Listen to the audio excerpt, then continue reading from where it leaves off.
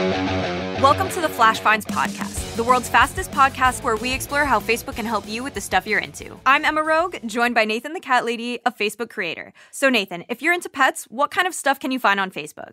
Well, I make reels about useful tips for pet owners. For instance, cats don't like still water, so all of my cats have cat fountains. Oh my gosh, that's so cute. What a great episode. See you next time on the Flash Finds podcast, all about discovering the stuff on Facebook you care about. Bye.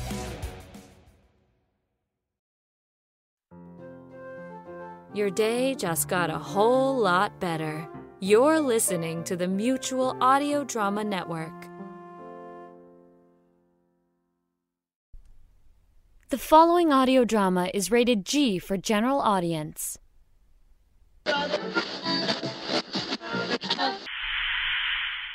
It's time once again for America's favorite show, The Radio Adventures of Dr. Floyd, brought to you by drfloyd.com.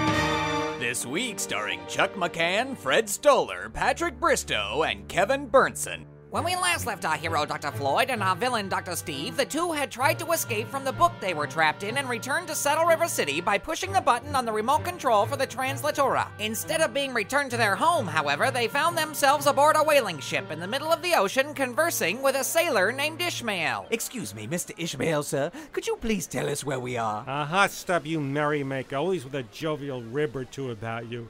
And I see you know how flasking on your fun. You know very well we are indeed presently aboard the whaling ship, the Pequod. Whaling ship? What makes a whaling ship different from a regular ship? Who, sir, the differences are many.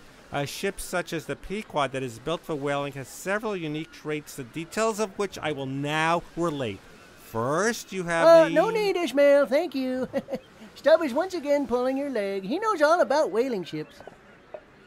Why did you do that? I wanted to hear what he had to say. Trust me, you get that guy going with some minute aspect about whaling or whales or whaling ships or just about anything within 30 miles of an ocean, and he'll go on for pages telling you all about it. Pages? What do you mean, Floyd? I'm afraid we've wound up in another book. Another book? Oh, this is just great, Floyd. I go into the library to check out my first book, and I wind up trapped in some sort of educational version of Quantum Leap.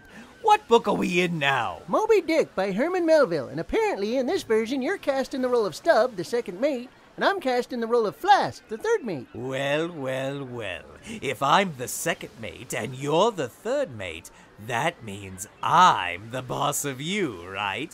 And that means you have to do everything I ask. Don't count on it, Buster. What's this book about, anyway? Moby Dick is about a whaling ship captain who is obsessed with hunting down a large white whale named Moby Dick. We gotta get out of here. Put your arm back around me and I'll push the button again. Why? What's the rush? Before Dr. Floyd can answer, the ship's captain steps to the railing of the quarterdeck and a hush falls over the crew. The captain is a fierce, wild-looking man with a scraggly black beard and a peg leg. Who is that, Floyd? Remember the captain I told you about that was obsessed with hunting down the white whale? Yeah? That's him, Captain Ahab, one of the most notorious characters in all of literature. How did he lose his leg? He lost it the first time he tangled with Moby Dick. Wait a minute, he lost his leg fighting Moby Dick before, and now he's going back out after him? Yep, that's what makes him such an interesting character. Ahab is a man so possessed by revenge, he's willing to risk everything he has, his ship, the lives of his crew, and even his own life to hunt down Moby Dick. Oh, sounds like Captain Ahab and I have a lot in common. Oh, really? Yes, I'm willing to risk everything I have to get rid of you, Floyd. My ship, my sock-shaped assistant. What about your life? I said we had a lot in common, not everything, Floyd. Let's not get silly. Just then, Captain Ahab reaches into his pocket and holds up a gold coin for all to see. Lucky. Do you see this Spanish ounce of gold?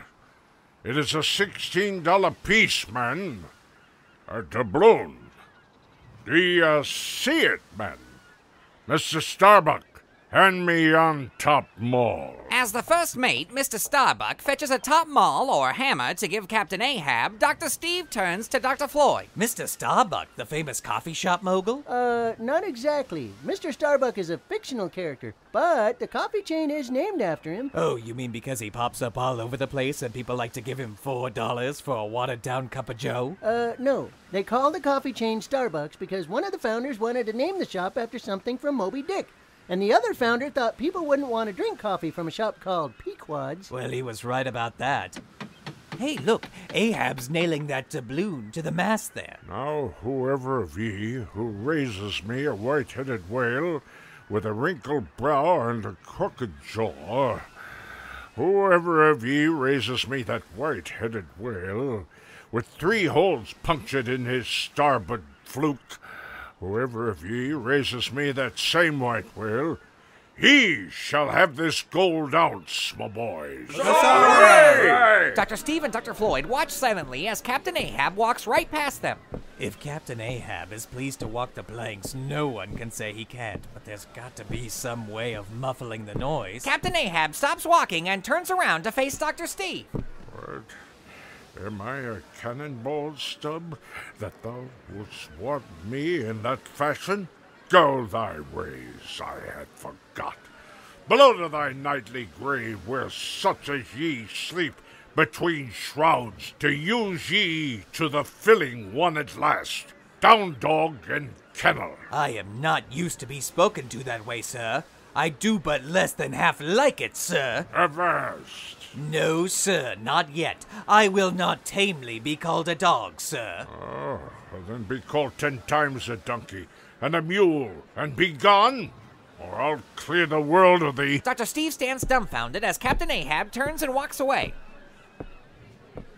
I was never served so before without being given a hard blow for it. Okay, I think it's time we got out of here, Dr. Steve. Oh, but I wanted to try and spot Moby Dick and win that doubloon. Dr. Steve, we've got to get out of here. Why? Remember when I said that Captain Ahab would risk his ship and the life of his crew to catch Moby Dick? Yeah? Well, he does, and I don't want to give away the ending of the book, but this ship eventually catches up with Moby Dick, and when the waves die down, only one crewman survives, and it sure isn't Flask or Stubb. Oh, okay, gotcha. Let's go. All right, put your arm around me. Here we go. Dr. Floyd pushes the button on the translator remote control, and with a loud bang, he and Dr. Steve have once again disappeared. We now leave the whaling ship, the Pequod, and find ourselves at the front door of a small house in Athens, Greece. There is a blinding flash of light, and Dr. Floyd and Dr. Steve suddenly appear in midair and come crashing to the ground. Well, this certainly doesn't look like Saddle River to me. No, it doesn't. I wonder where... Just then, 4 men walk up to the door of the house and stand in a circle with Dr. Floyd and Dr. Steve. Is all our company here? You were best to call them generally, man by man, according to the script. Here is the scroll of every man's name, which is thought fit through all Athens to play in our interlude before the Duke and the Duchess on his wedding day at night. First, good Peter Quince, say what the play treats on, then read the name of the actors, and so grow to a point. Mary, our play is The Most Lamentable Comedy and Most Cruel Death of Pyramus and Thisbe. Floyd, what's going on? Who are these people? Well, if this is Athens, like that one fellow said, and these men are putting on the play Pyramus and Thisbe, then I have a bad feeling that we've landed in the William Shakespeare play A Midsummer Night's Dream, and we've been cast as 2 of the mechanicals. Mechanicals? Did they even have cars in Athens back in this time period? Not mechanics, mechanicals. It's a group of Shakespearean characters who put on a play at the end of A Midsummer Night's Dream. Wait a minute. Shakespeare wrote a play inside of another play? Oh, sure. He did that a couple of times. There's a play inside a play in Hamlet, and also in Love's Labour's Lost. Oh, that's ridiculous. You go to watch one play, and then you wind up watching 2 plays. It's like a set of those little Russian dolls. Well, you better get used to the idea and brush up on your Shakespeare, because it looks like we're going to be putting on a show for the Duke.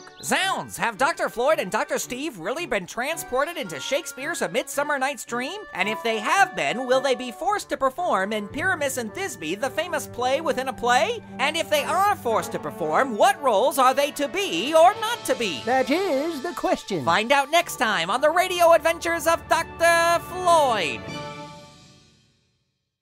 Episode number 704 of The Radio Adventures of Dr. Floyd starred Chuck McCann as Captain Ahab. www.chuckmccann.net. Fred Stoller as Ishmael. Patrick Bristow as Peter Quince. And Kevin Burnson as Bottom. Music for this episode by Jody Whitesides, www.jodywhitesides.com. This episode was written by Grant Bachoco. Leave us a voicemail at area code 818-332-3053. Episode number 704 of The Radio Adventures of Dr. Floyd is copyright 2008 Dr. Floyd Industries. All rights reserved.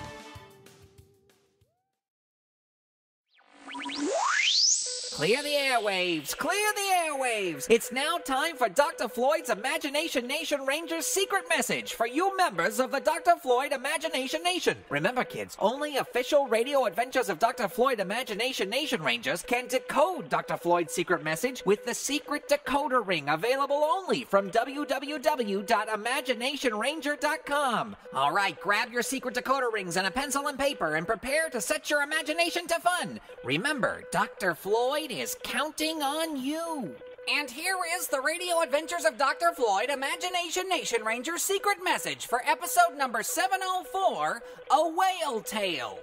9, 8, 23, 26, 18, 23, 23, 8, 2, 3, 15, 13, 7, 1, 17, 18, 17, 17, 8, 2, 25, 7, 1, 6. And that was a message from Dr. Floyd himself to all his Imagination Nation Rangers. You can join Dr. Floyd's Imagination Nation and become an Imagination Nation Ranger only at www.imaginationranger.com. And until next time, set your imagination to fun.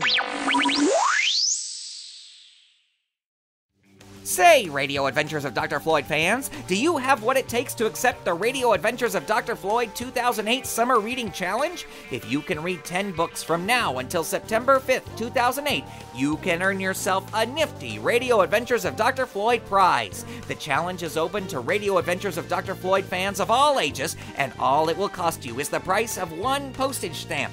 Surf on over to www.drfloyd.com/challenge and download and print out the official 2008 Summer Reading Challenge log. Fill it out as you read your books and then mail it back to Dr. Floyd headquarters. Just a few weeks later, you'll receive a special Radio Adventures of Dr. Floyd surprise in the mail. It's just that easy. What are you waiting for? Get over to www.doctorfloyd.com/challenge, download the reading log, and get reading. And always remember to set your imagination to fun.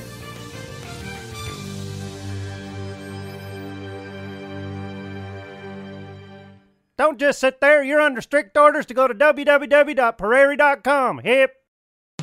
Saturday's Story Circle in the Mutual Audio Network. A time for the family to gather together and enjoy tales filled with adventure, humor, and fun. Speaking of family-friendly, have you listened to Bells in the Bathroom?